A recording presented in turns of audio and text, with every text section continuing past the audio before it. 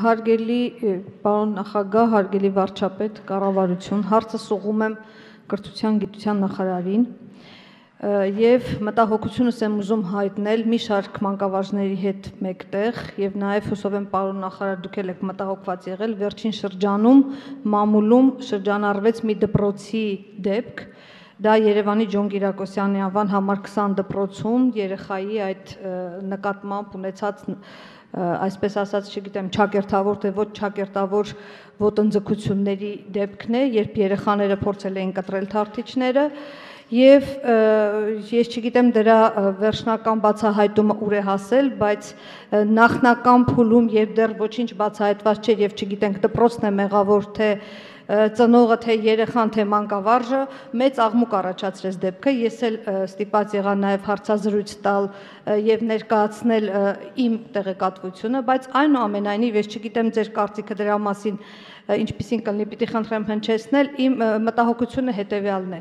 Կա արդյոք պաշտպանական մի մեխանիզմ, որ քանի դեռ դպրոցում կատարված ինչ-որ բանը բացահայտված չէ համապատասխան մարմինների կողմից, դպրոցի առանց այդ էլ դժվարությամբ ձեռք բերված հեղինակությունը այդքան արագ չոտնահարվի, որովհետև երբ որ հիմա բացահայտվեց եւ պարզվեց, որ մեղավորությունը դպրոցինը չի, հետո արդեն այդ փշրանքներով նորից նոր հեղինակություն վերականգնելը շատ դժվար է լինելու։ Առավել եւս երբ այսօր մեր կառավարության ուշադրության կենտրոնում է եւ պետության մանկավարժին որպես հանրային արժեքի մակարդակի հասցնելը դպրոցի հեղինակությունը բարձր պահելը, որը ուղղակիորեն ազդելու հենց կրթության որակի վրա։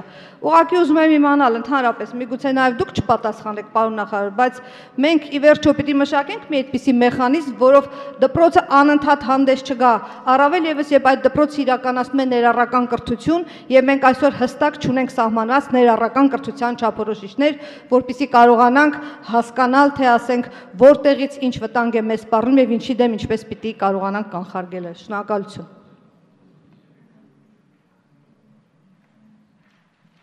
Շատ լավ, պարոն նախարարը ձեզ կպատասխանի, չնայած եւ ճիշտ եք հարցնում, կարող է եւ արտադրության նախարարին դիմեիք։ Թե արտադրության նախարարին դիմելու բացարձակ խնդիր չկա, որովհետեւ ընդհանրապես կարճ ժամանակ հետո դպրոցի տնօրենը պարզաբանեց, որ ըստ էության այդպիսի խնդիր չի եղել, երեխան ինքը մի քիչ հոգեվիճակը այլ երեխա է եւ առաջի դասարանի մասն է խոսքը, ընտանիքը ներսում հակասություն է եղել, մայրն է հենց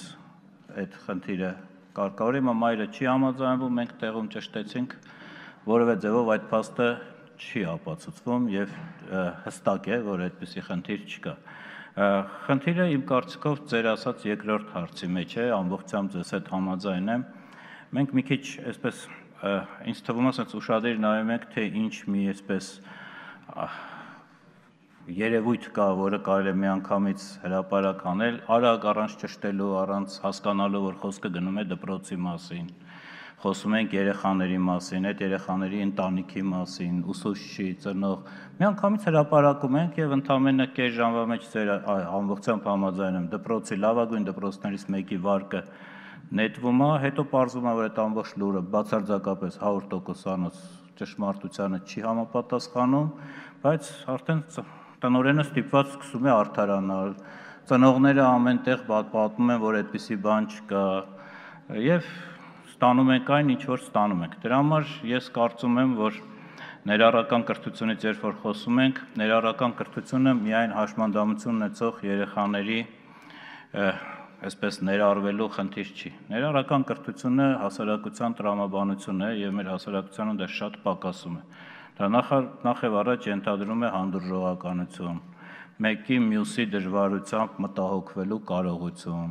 Եթե մեկը վատ վիճակի մեջ է, փորձեն օգնել դուրս գա այս վիճակից, ոչ թե առաջինը կացով խփեն, որ ավելի վատ վիճակի մեջ ընկնի։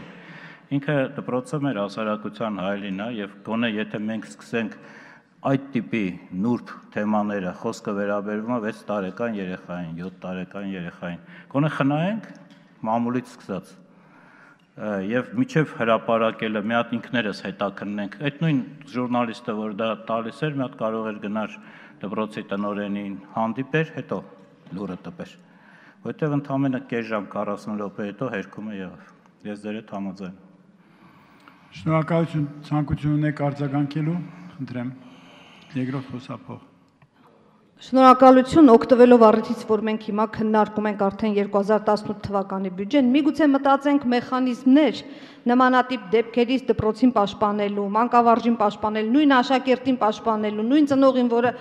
այս վիճակում է հայտնվում։ Ես չգիտեմ դա ինչպես կարող ենք բյուջեում արտահայտել, բայց այն, որ սա շատ կարևոր է մեր կրթական բարեփոխումները ճիշտ ճանապարհով տանելու եւ մեր ուզած արդյունքին հասնելու, դա իմ կարծիքով դուք էլ կիսեցիք կարծիքս միանշանակ է, որտեվ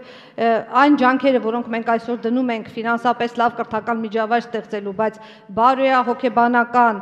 միջավայրը կամ ասենք պաշտպանվածության առումով այս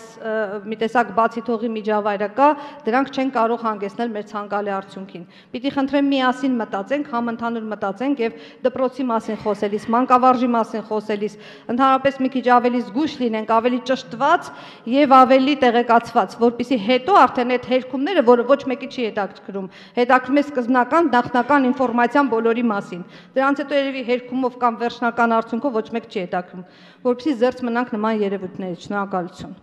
Համաձայն եմ, բայց մեխանիզմը երևի մեխանիզմ ես չգիտեմ, եթե կլինի մեխանիզմ դնենք, բայց մեխանիզմը իմ կարծիքով մեր արժեհամակարգը, որպես հայ ժողովուրդ, հայ ընտանիք, հայ ազգ, հիշենք, թե չէ կգնանք ծնող 1, ծնող 2, ծնող 4, ծնող 5 ձևաչափերով եւ ոչ մի մեխանիզմ մեզ չի օգնի։ Իմ կարծիքով ճիշտը հասկանանք ինչ քաղաքակրթության կրող ենք,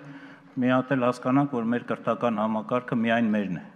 Այստեղից այնտեղից բաներ կապկելով ոչինչի չենք հասնի։ Շնորհակալություն։